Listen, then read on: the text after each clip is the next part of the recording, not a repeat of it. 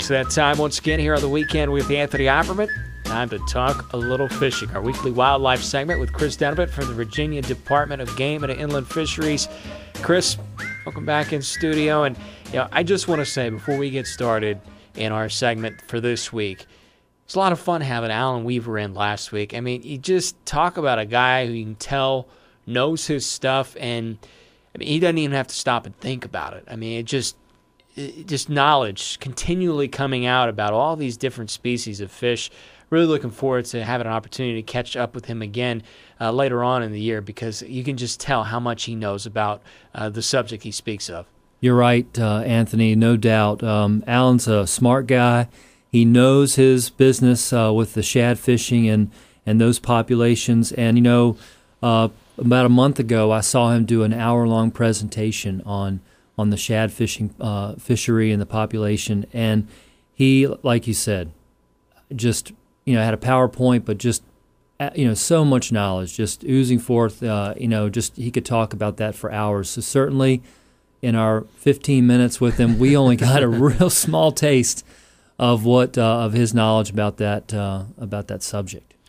Well, Chris, we dedicated all of last week's show to talking about the shad fishing, and obviously it's a huge deal here in Richmond. One thing we didn't get a chance to talk about was best techniques in order to catch shad, and I wanted to get your take on that real quick before we moved on to some other topics this morning. Sure, it's the right time to do that because the shad fishing is really getting underway. Typically, it's just warming up right now, but because of this unusually warm spring, it's been on for a couple weeks now.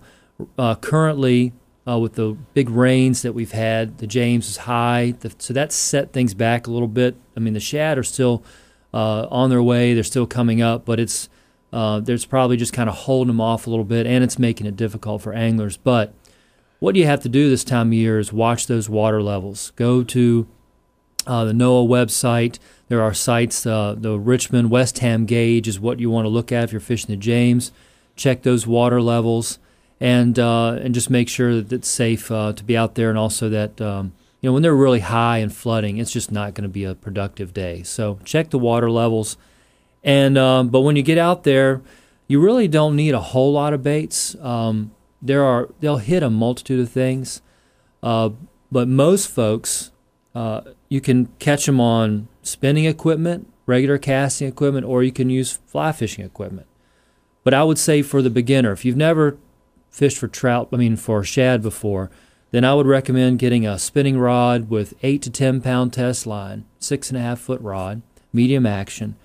And the number one thing I would recommend for a beginner to use is what's called a shad spoon. And if you go to a tackle shop right now, any tackle shop in the area, they're probably going to have a special end cap just for shad fishing. Or you can go in there and say, hey, I'm going shad fishing, I need some spoons. They'll point you in the right direction. They're very small, gold or silver. I've found success on both. Either one. Maybe someday one might be better than the other. But how you rig that is kind of like if you're a bass angler or a Carolina rig. So you want to tie your spoon on to a leader about 2 feet or so with a swivel, not a snap swivel, just a swivel. And you're going to put like an 1/8 ounce egg sinker or a 1/4 ounce bullet sinker in that range above that on your main line, and you'll have your spoon tied to the end of the leader. I also recommend getting a little orange or red bead and putting it on the leader so that little red bead is just above the spoon. That gives it a little color, seems to be a help. But you essentially cast that out, and you can cast in all directions, but it seems as if you cast perpendicular with the current, and then eventually as you're retrieving, you're actually retrieving it against the current. So it's kind of going behind the boat. As you're anchored, you want to anchor up and then cast out perpendicular, and as you're slowly retrieving the bait in, it's coming up behind the boat. You'll get your cast that way. If you're casting up into the current and retrieving with the current, you're going to be reeling really fast and have a hard time keeping up with the bait. But there's 2 things to really think about, the depth and speed of retrieve. So what I do when I first go out is, my first thing is I'm going to cast it and I'm going to keep my rod up, and I'm going to reel it relatively fast and keep it just under the surface, maybe a foot or two under the surface. Do that a few casts, and then slow my retrieve down, lower my rod tip a little bit, and let's just see what depth they're holding. And that can change throughout the day. But once you get dialed in on that, then you can just keep repeating that, and you'll catch them and catch them. And if you stop catching them, there may be a space of time. There are lulls, but you may during that time want to experiment, because as the day changes, daylight changes, temperature changes, whatever they might be feeding on, they might be moving up in the water column or down. So that's a good place to start with what to fish with. Chris Dunnavant from the Virginia Department of Game and Inland Fisheries, our weekly wildlife conversation here on the weekend with Anthony Opperman. And Chris, great knowledge about the shad fishing, and I think some great tips. As a reminder, you can always catch podcasts of these interviews on our official Twitter handle, Ops83, OPPS83, and also on our YouTube channel, The Ops83. I think definitely we'll want to go back and break down some of what Chris said, kind of step by step. I want to change topics a little bit here, Chris. And, we follow some of the local Virginia anglers, especially John Cruz, and he's participating in the Elite Series. A couple of tournaments down in Florida. For John, maybe not the results he was looking for personally, at least as an angler, but as a businessman, some really exciting news for him and his company, Missile Baits. Yes, you're right. He had a really good finish at the first tournament, St. John's, 27th. Probably not what he wanted, obviously, a 60th at Okeechobee. He just missed the top 50 cut. But that leaves him in a respectable 39th for Angler of the Year after 2 tournaments. He's in good shape to make his another classic, make a good run at that. So he's in a good position. But the big news is this recent tournament that ended Sunday at Lake Okeechobee, one of the pros that's on staff with Missile Baits and using that product is Ish Monroe. And he won the tournament using one of John's baits called a D-bomb. And it's a plastic bait that's very similar to a lot of the beaver-style baits that as they're called now. But real neat-looking bait. In fact, when I saw his lineup, it was the bait that I like the most. It suits the kind of style of fishing that I like to do. But he won that tournament, and he won it with 108 pounds over 4 days, so really crushed him. He had 2 stringers over 30 pounds, lots of 7 and 8 pounders he caught with that bait. He fished it the first day just Texas rigged, so just the bait itself. But then the remainder of the tournament, he fished it as a jig trailer. So the bait is versatile. It can be used in a regular Texas rig fashion or as a trailer on a jig. But, Ish really sacked him really well and used that bait. So it's a huge lift for John's Bait Company because it instantly kind of thrust it on the national scene. Everybody's reading about who won the tournament, and his company is right there in the press. So it's good stuff for John. Yeah, it's definitely awesome. I know just meeting him for the first time, that was certainly one of the things that stood out about him is just his complete knowledge of the industry and the investment, not only time and money into the product. So it's great to see him have success on the business side too, in addition to his own personal success. You're right, and this is one of those things that he can have the perfect business plan and model and do everything. It seems like he's got that in gear, but this is the kind of thing that you hope for. You can't make it happen, you can't predict, but the second term of the year and the tournament's won on one of his baits, he's got to be loving it. Chris Dunnavant for the Virginia Department of Game and Inland Fisheries, our weekly wildlife conversation here on the weekend with Anthony Opperman. And Chris, as always, boy, it doesn't take much to fill up the time on this segment.